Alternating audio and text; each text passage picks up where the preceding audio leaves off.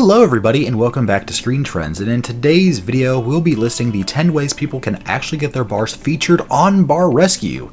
Also, don't forget that we will be giving away a $50 Amazon gift card, so please make sure to go ahead and subscribe to the channel, like the video, and without any further ado, let's go ahead and get right into it.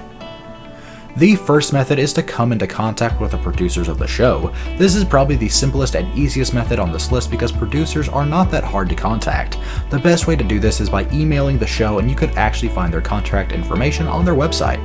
Now, loads of bars do this because it's the fastest and most efficient way. However, there are hundreds of entries, so people's chances of getting chosen are quite slim, and that's why the next methods will actually be really more effective.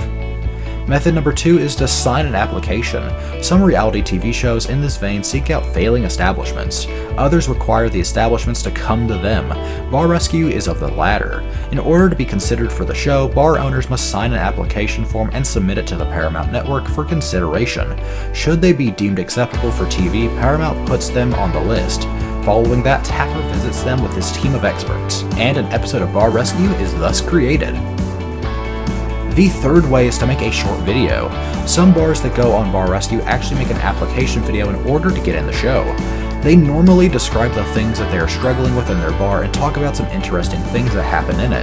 The bars that make these videos either post it online or they would email it to the producers of the Bar Rescue show the same way the applications are emailed in. The fourth method is to make a blog that will gain attention. Speaking about websites, bars that are trying to get into the show could also make blogs. Bar owners normally do this because they are trying to make their bar have more publicity so the show would pay more attention towards it. Method number 5 is to comply with the producers. In the Bar Rescue show, producers will often tell owners of the bar to make up a story or read a fake sad script. Situations like these rarely happen, but if it does, people have to comply with these terms in order to make it onto the show, because if you have trouble following instructions from the producers, you will not be accepted, and if they are there, they'll probably pack up and leave. The sixth way is to try and contact Taffer himself via social media. This method has proven not to be that effective, but who knows, it just might work. If owners are able to contact Jon Taffer, then they are quite lucky because that increases their chances of getting into the show. Then again, Taffer hosts the show, which means that if a bar owner comes into contact with him, they would have a very high chance of being accepted.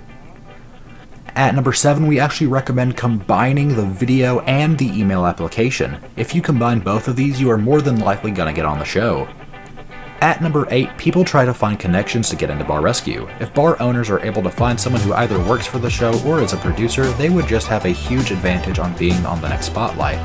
This whole thing really just depends on luck because it would be quite difficult to find someone who works for the show and get them to help the bar become the next thing that they feature in the show.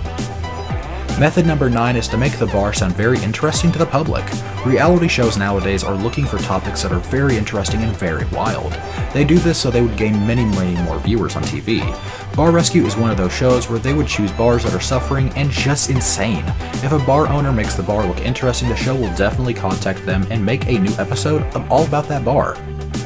The final thing people do is they would over-exaggerate their losses. This one is related to the last method because a lot of people exaggerate the money that they are losing every single month. For example, there was an episode that was entirely faked where the owner was forced to say that he was losing about $50,000 a month by the producers. However, a lot of people could potentially take this as an advantage so their bar would look and sound much more intense and the show would be interested in helping them out.